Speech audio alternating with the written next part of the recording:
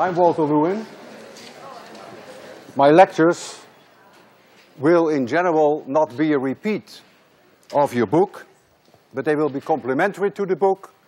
The book will support my lectures, and my lectures will support the book. You will not see any tedious derivations in my lectures. For that we have the book. But I will stress the concepts, and I will make you see beyond the equations, beyond the concepts. I will show you, whether you like it or not, that physics is beautiful. And you may even start to like it. I suggest you do not slip up, not even one day. 802 is not easy. We have new concepts every week, and before you know, you may be too far behind. Electricity and magnetism is all around us. We have electric lights, electric clocks, we have microphones, calculators, televisions, VCRs, radio, computers. Light itself is an electromagnetic phenomenon, as radio waves are. The colors of the rainbow in the blue sky are there because of electricity, and I will teach you about that in this course. Cars, planes, trains can only run because of electricity. Horses need electricity because muscle contractions require electricity. Your nerve system is driven by electricity. Atoms, molecules, all chemical reactions exist because of electricity. You could not see without electricity. Your heart would not beat without electricity. And you could not even think without electricity, though I realize that even with electricity, some of you may have a problem with that. The modern picture of an atom is a nucleus, which is very small compared to the size of the atom. The nucleus has protons, which are positively charged, and it has neutrons, which have no charge. The mass of the proton is approximately the same as the mass of the neutron, is about 6.7 times 10 to the minus 27 kilograms.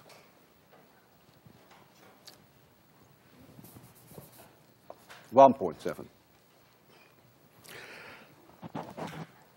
The positive charge is here with the nucleon, with the neutrons, and then we have electrons in a cloud around it.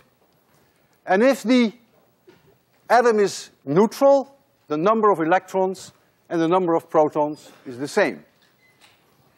If you take one electron off, you get a positive ion. If you add an electron, then you get a negative ion. The charge of the electron is the same as the charge of the proton. That's why the number is the same for neutral atoms.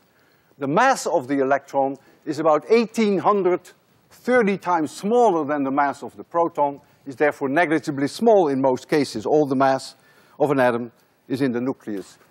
If I take 6 billion atoms lined up, touching each other, I take 6 billion because that's about the number of people on Earth, then you would only have a length of 60 centimeters. Gives you an idea of how small the atoms are. The nucleus has a size of about 10 to the minus 12 centimeters, and the atom itself is about 10,000 times larger, the cloud of electrons, which is about 10 to the minus 8 centimeters. And if you line 6 billion of those up, you only get this much.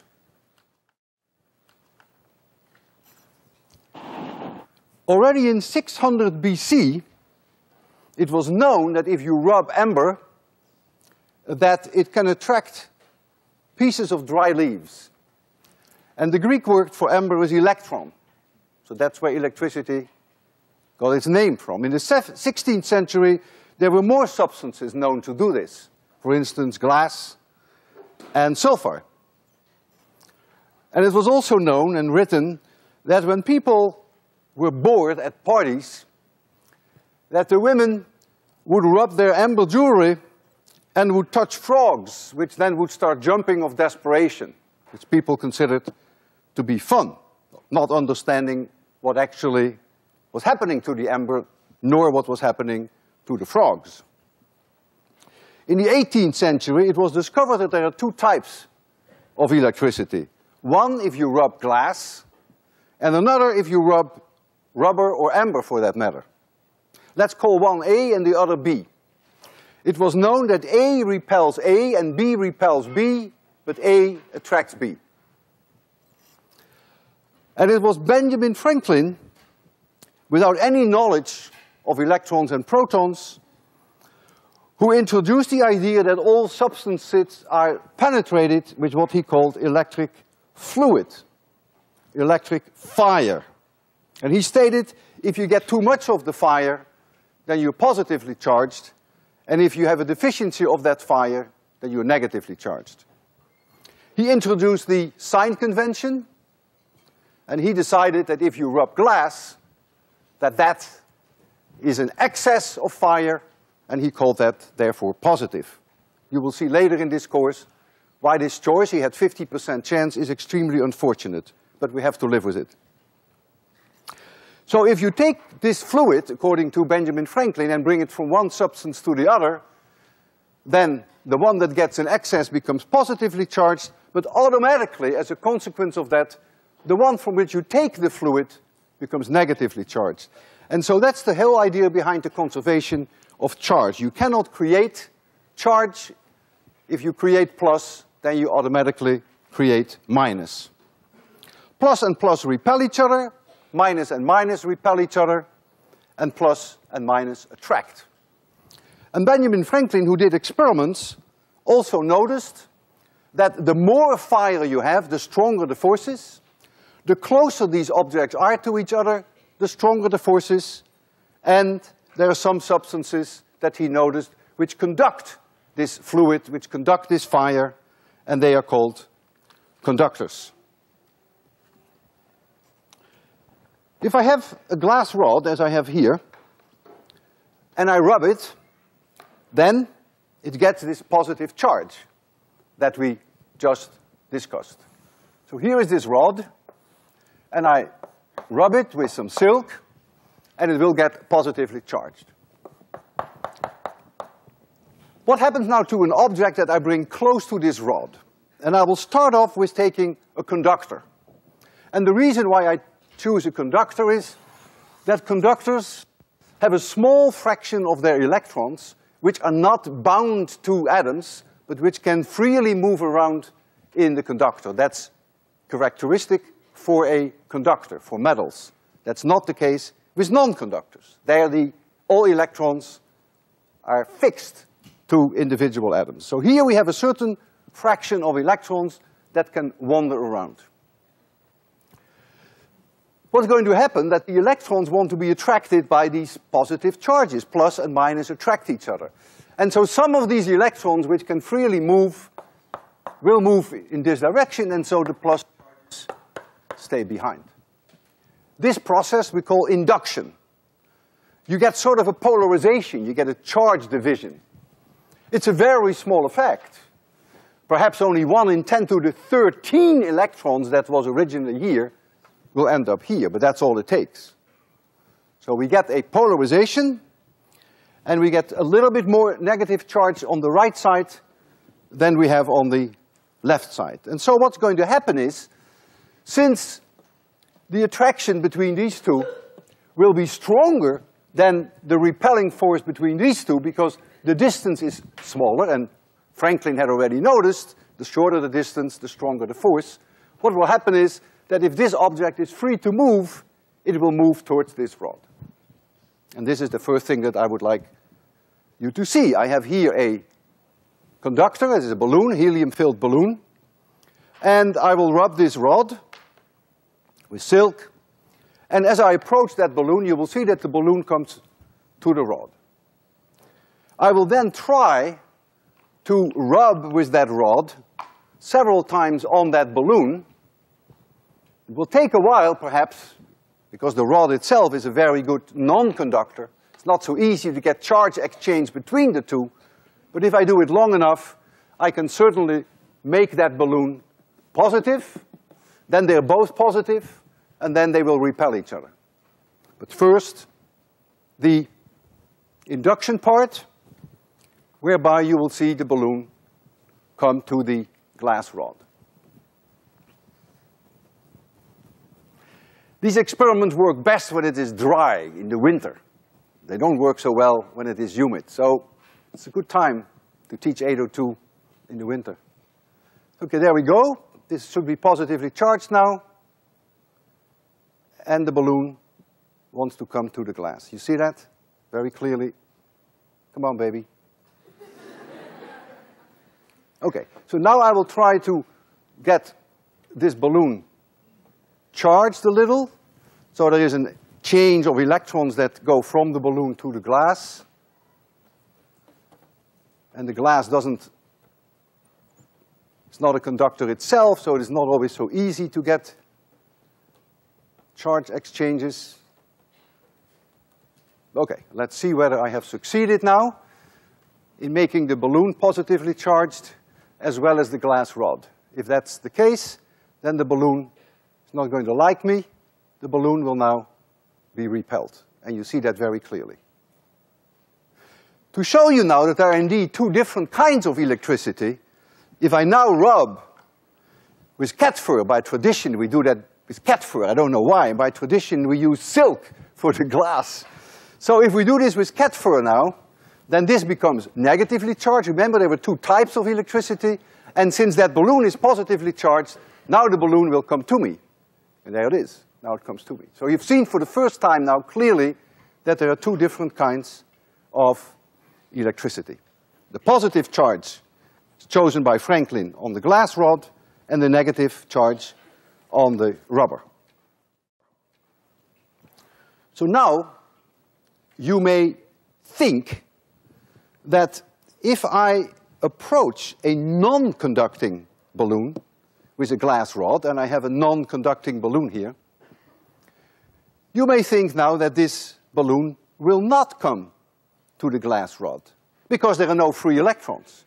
So these electrons cannot freely move, and so you don't get this polarization, you don't get this induction. But that is not the case. And this is actually quite subtle. You have to look now at the atomic scale.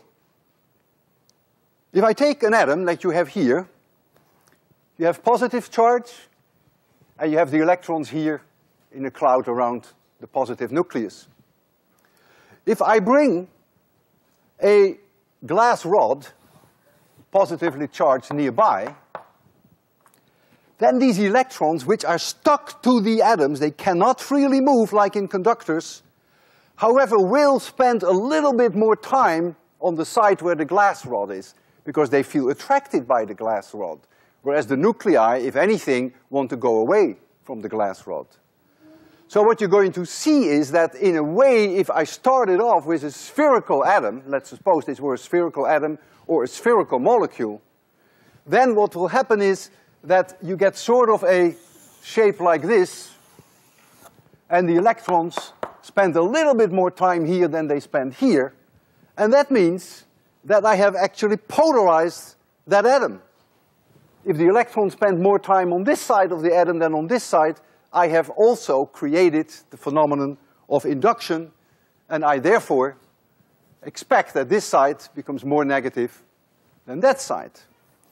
And I can show you that in a nice way with a transparency, whereby I have plus and minus signs, and I have equal number of plus and minus signs. So they represent neutral atoms. There you see them. Boy, it's a little dirty, but maybe see I can clean it a little. Okay. Okay. So here we go. So notice there are equal amount of pluses and minuses. So think of the plus and the minuses as one neutral atom, just a representation. Now I'm holding a glass rod on this side, which is positively charged. And so each atom, the electrons want to go a little bit to this side, and so the nucleus stays behind. And if each atom does that, this is what's going to happen. And now notice what you end up with. In the middle of the substance, plus and minuses cancel each other out again. But on the right side, you have created a negatively charged layer, and on the left side, you have created a positively charged layer. And so in a way, you have again induction. So even in the non-conducting objects, this side will turn negative, and this side will turn positive, and therefore, if I approach a non-conducting balloon with a glass rod, I will also see the balloon come to me. And so I can easily show you that. It doesn't make any difference whether I choose glass or whether I choose rubber. I can do it with both. Non-conducting balloons always have a potential problem. The potential problem is that they can be charged by themselves, just like the metal balloons can be charged by themselves. However, if I touch the metal balloon, then any charges there will immediately flow through me to the earth. We will understand that later, because this is a conductor. Remember, the electric fluid is conducted by a metal, but not by a non-conductor. So with this, it's more difficult. Even if I kiss it and touch it, it's not clear that I can take all the charge off.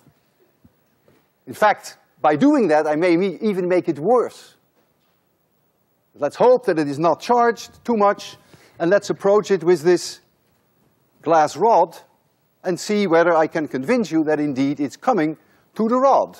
Not because of the free electrons, but because of that process. Oh boy. Huh. And it should also do the same with rubber, I hope. Now, if it were negatively charged, it may go away. It does go away, so it is negatively charged. You see that? By touching it, I actually probably charged it, and there's not much I can do about it.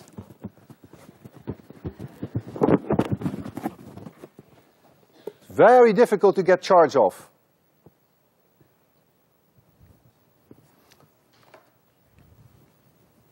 I already had a suspicion when I approached it with the glass. It was too eager to come to the glass. Still negatively charged. That's the way it goes.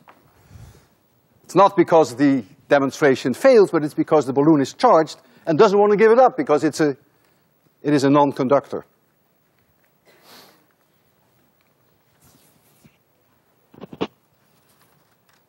Friction can cause electric charge. And that's exactly what happened when I touched this balloon and tried to discharge it through friction. I may actually have charged it. If I take these party balloons that all of you may have seen, and you just rub them on your shirt, on your trousers, they stick to my hand. They have charge on them, whether it's positive or negative, I don't know, I don't even remember, it's not important. And so when I bring them to my hand is not a good conductor. But you get induction, this phenomenon that we just discussed. And so the two attract each other. The positive and the negative side attract each other. And you can stick them on the ceiling, or you can stick them on the board. You can decorate your room that way.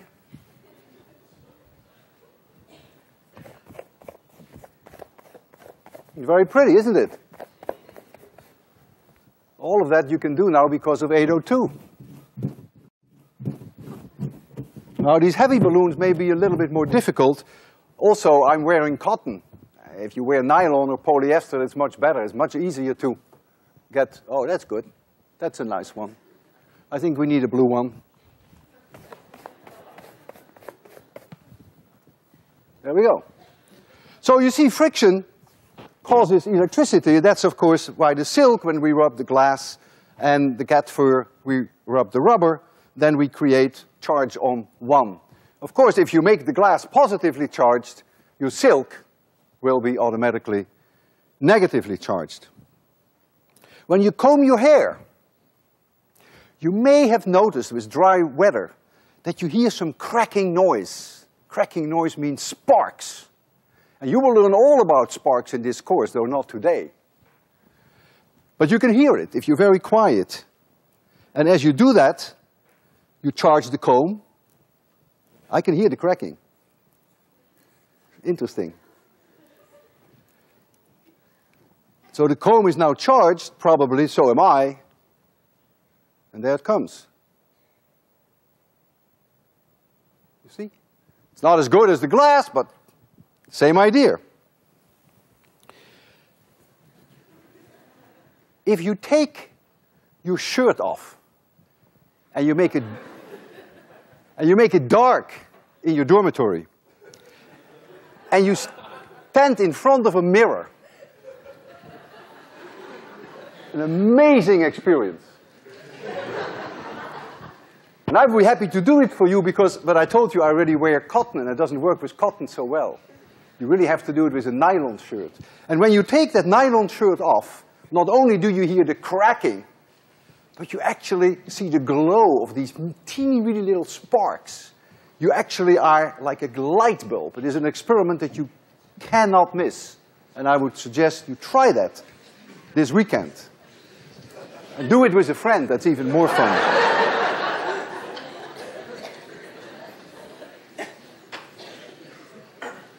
We all perhaps remember when you just walk around, do your normal things during the day. There are rugs in rooms, and you want to leave the room, and you touch the doorknob, and you get a shock. It's a spark that flies over. It's the electricity. Even when you touch a person, you sometimes feel this shock.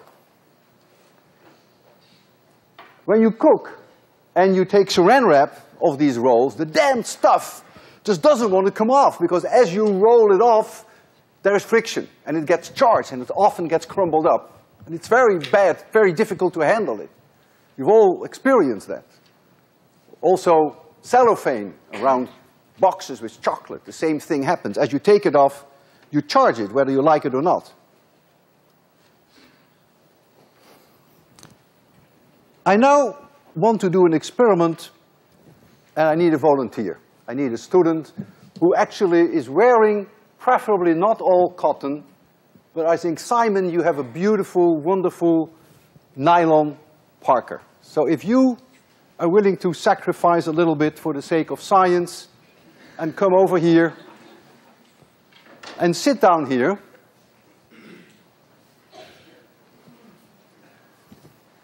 Just relax. Make sure that your feet are off the ground. Okay. So what I'm going to do now, Simon, I'm going to beat you with a cat fur.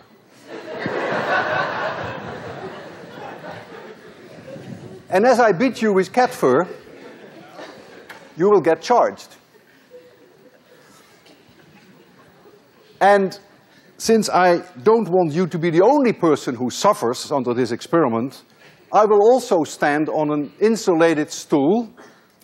So if you become, for instance, positively charged, I don't know whether it's positive or negative, I would get the other amount of charge. So we share in the charge.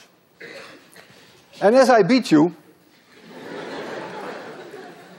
you will charge up more and more, and I will charge up more and more. And then we will have to convince the class that, that we are both charged. And we will do that in a way that will be hopefully rather convincing. Let me just start beating you a little bit to make you feel at home. We know each other, right? Okay. Now, of course, as I mentioned to you, these experiments work well when it is dry. And so if you are too wet, it won't work. But let's see, if you sweat a little bit too much, then it doesn't work too well. So you ready?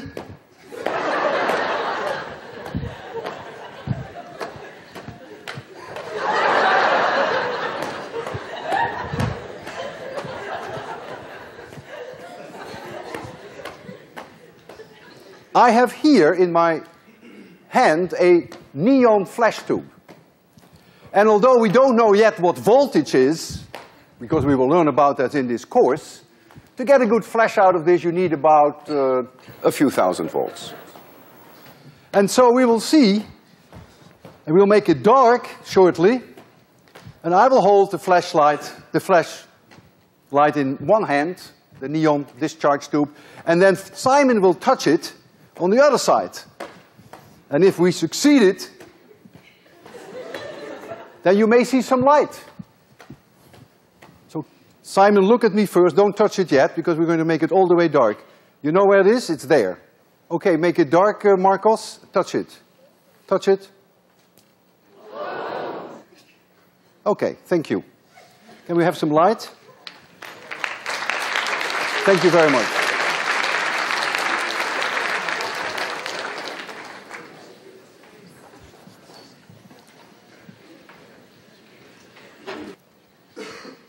Equal charges repel each other. I've shown that, the demonstration with the balloons. Here we have an instrument which is called the Van de Graaff. It's named after Professor Van de Graaff, who invented it. He was an MIT professor. And this instrument, which I will not discuss in any detail now, but you will understand it later on in the course. I'll tell you all about it later. Think of this instrument as a super amber rod. And although we don't know yet what voltage is, I mentioned already the 20,000 volts between Simon and me, in this instrument you have to think in terms of several 100,000 volts. So this instrument is not without danger. But that of course makes it more exciting to work with it.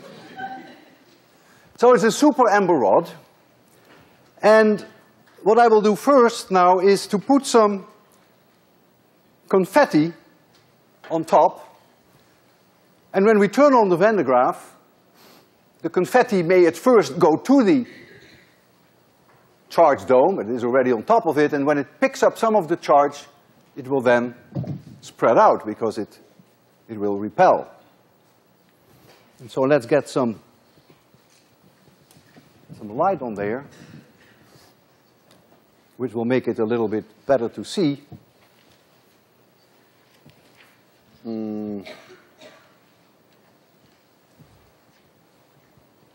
Let me put some of this on top. It's just regular confetti, pieces of paper.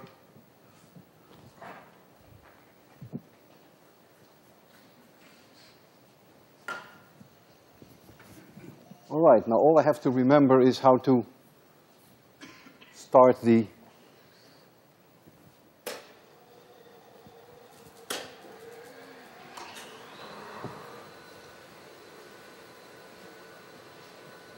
most of the action has already occurred. I will put a little bit more on.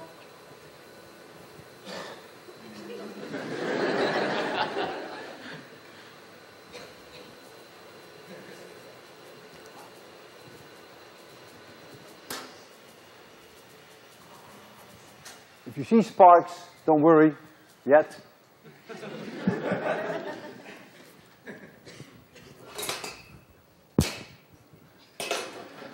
Put some more on. Ooh, boy, nothing left for the second class. Make it perhaps a little darker.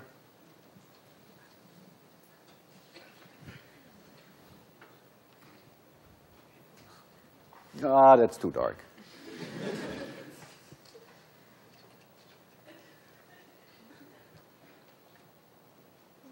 Okay, we'll try it once more, give it a zap. So look at the confetti on top.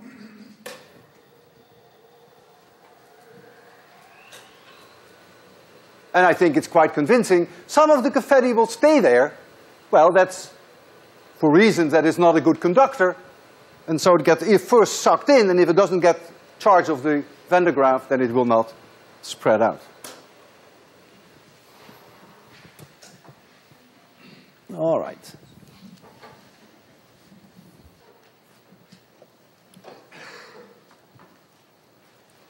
So now, let's try for the first time to be a little bit more quantitative. If I take two charges, and we use in general, we use for charge the symbol Q. So here we have Q1, and here we have Q2, and let's say they are separated by a distance r, and the unit vector in the direction from 1 to 2, I call that r roof 1, 2. The roof stands for unit vector. If these charges are equal, both minus or both plus, then they will repel each other. And so here there is a force, F, which I call 1, 2. This is the force onto due to number 1. And since action equals minus reaction, force here is 2, 1, equal in magnitude, but 180 degrees in opposite direction. Coulomb, the French physicist, who did a lot of research on this in the 18th century actually, Coulomb found the following relationship, that the force is proportional to the product of the two charges. So it's Q1 times Q2 times a constant, which nowadays we call Coulomb's constant, K, divided by the distance between these charges squared. And it is in the direction of the unit vector that goes from 1 to 2. This is the force on number 2 due to 1. And notice that this equation is sign sensitive, because if Q1 and Q2 are both negative, the force is in this direction. And if they're both positive, it's also in this direction, as I have it. However, if one is positive and one is negative, you get minus this direction, so this force flips over, and that one then obviously also flips over. In the SI units, in this course, we will use for the unit of charge the Coulomb, named after this great man. 1 Coulomb charge is a horrendous amount of charge, more than you will ever see in your lifetime. We normally work with microcoulombs, sometimes even less than that. The charge of 1 proton, which is exactly the same as the charge of 1 electron, is approximately 1.6 times 10 to the minus 19 Coulomb. So 1 Coulomb is something like 6 times 10 to the 18 protons or electrons if the charge is negative. This constant K in SI units is 9 times 10 to the 9th.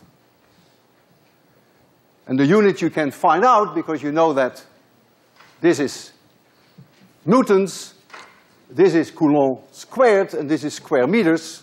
So the unit is Newton square meters, newtons square meters divided by square coulombs. But that's not so important. No one ever thinks of it that way.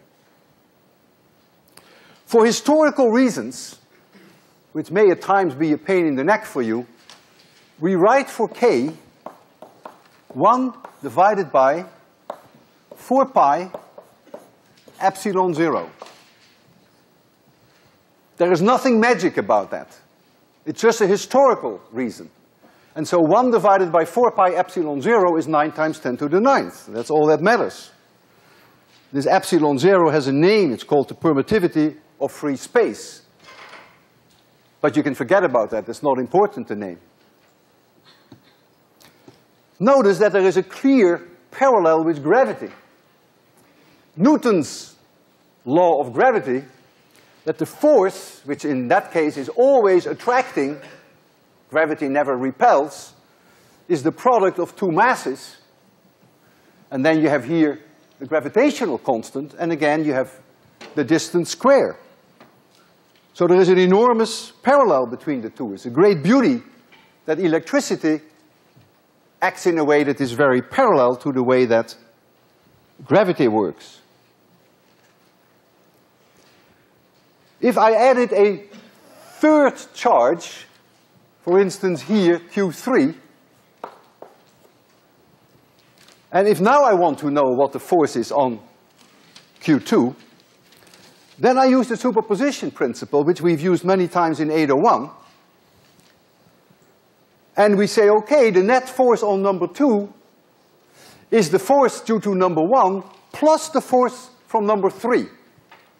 If number 3, if this is positive and this were negative, then this force would be in this direction. F1, F3, 2.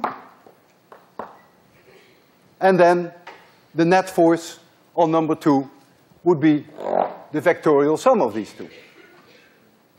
Is it obvious that the superposition principle works? Not at all. It's not at all obvious. Do we believe in it? Yes, we do. Why do we believe in it? Because it's consistent with all experiments that we have done. But the superposition principle, which is very powerful, is really not a matter of course. But it works. We can always use it, and we will.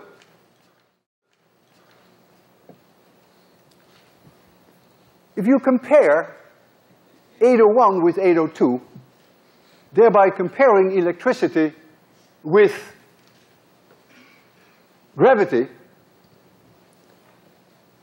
you will see that electric forces are way more powerful than gravitational forces.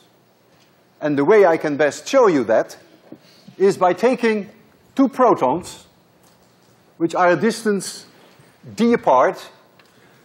Here is a proton, and here is a proton, and they are separated by a distance d. They repel each other. And the force by which they repel each other is, of course, extremely easy to calculate. We know Coulomb's law. That law is called after Coulomb.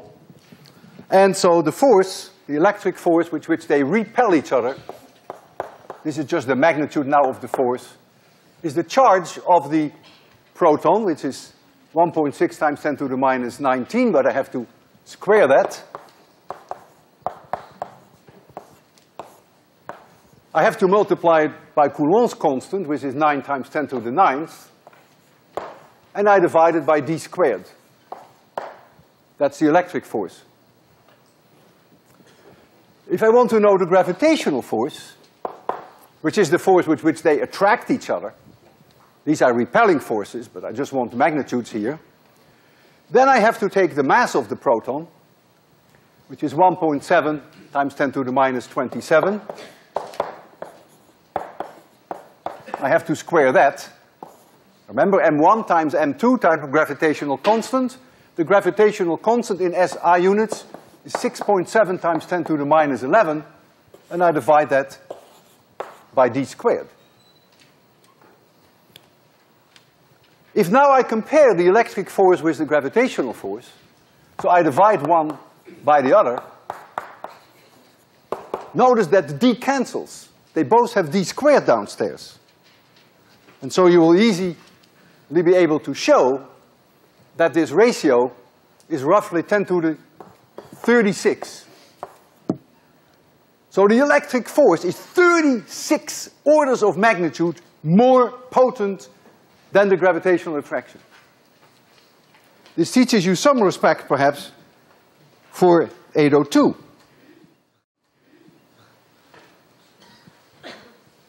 If these were the only forces that acted on the protons, and you bring them in the nucleus, which has a size of only 10 to the minus 12 centimeters, then the acceleration that the proton will experience is the electric force divided by the mass of the proton, F equals ma, basis of 801. And if you take this electric force, when you make d 10 to the minus 12 centimeters, which is 10 to the minus 14 meters, and you calculate this ratio, you will find that it is 26 orders of magnitude higher than the gravitational acceleration on Earth. 26 orders of magnitude higher. So you wonder what the hell holds the nucleus together? If there is such a tremendous force on these protons. Well, what is holding them together are the nuclear forces, which we do not fully understand, but thank goodness the nuclear forces are not part of 802, so I'll leave that alone for now. So what holds our world together? Well, on the nuclear scale, 10 to the minus 12 centimeters, very important are the nuclear forces. On an atomic scale, up to thousands of kilometers, it's really electric forces that hold our world together. But on a much larger scale, planets and stars and the galaxy, it is gravity that holds our world together. And now you may say, that's very inconsistent with what you just told us, because didn't you tell us that D cancels if you compare gravity with electricity? Yes, but keep in mind that most objects in the universe have only a very small amount of charge per unit mass. The Earth and Mars have each a charge of about 400,000 coulombs. The gravitational force between them is therefore about 17 orders of magnitude larger than the electric force. So even though our immediate surroundings are dominated by electric forces, including your own body for that matter, the behavior of the universe on a large scale is dictated by gravity. We will use various instruments to measure charge in a quantitative way. And one of the instruments that you will see, we will use it often in the lectures that are to come, is called an electroscope. It's a very simple instrument. In general, it is just a conducting rod, it could be aluminum, metal, and at the end are two pieces of tinsel, two pieces of aluminum foil, and often there is a nice knob here.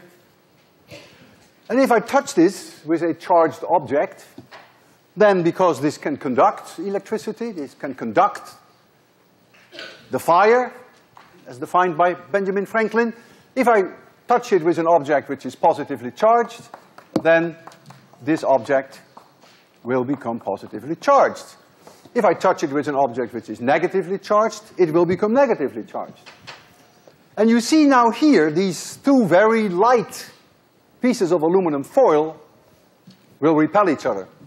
And so you will see that this shows a certain angle. And the more charge there is, the larger that angle. So that gives us a way of doing some quantitative measurements. There are other electroscopes which are not too different. Just one central rod, and they would have one leaf hanging there. And when you charge that one up, then this leaf will go out, and if the charge is more, it will go out even further.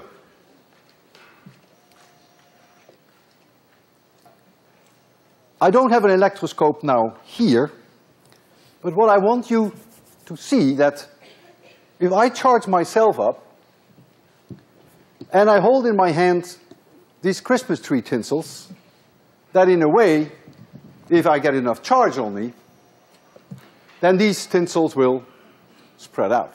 It's an idea that immediately follows from the fact that you get a certain amount of charge, whether it's negative charge for me or whether I'm positively charged, that doesn't make any difference. These tinsels will spread out. And of course, the best way I can do that is by charge myself with the Van de Graaff. And as I said earlier, experiments of this nature are not entirely without risk. And so there's always the possibility, of course, that I don't survive this demonstration. But don't worry, because in that case there will be someone else who will lecture 802, except he is not likely to show this demonstration again. So you might as well take a close look, because this may be the only time you'll ever see it. So I will give you some nice light on the Van de Graaff.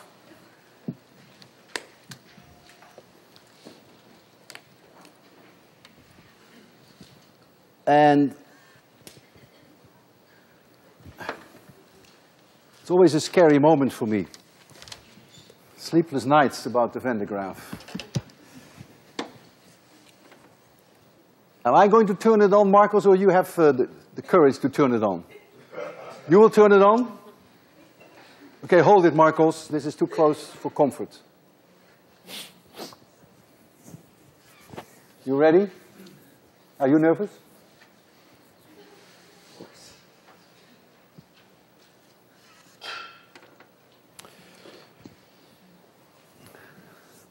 See you. So look at the tinsels. And try not to look at me, please. Go ahead.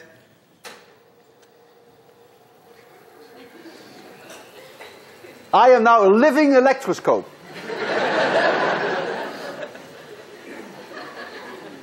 If the weather is cooperating today, and if I had long hair, you might even see that my hair would start to act like an electroscope. We can try that too. Why don't you throw it?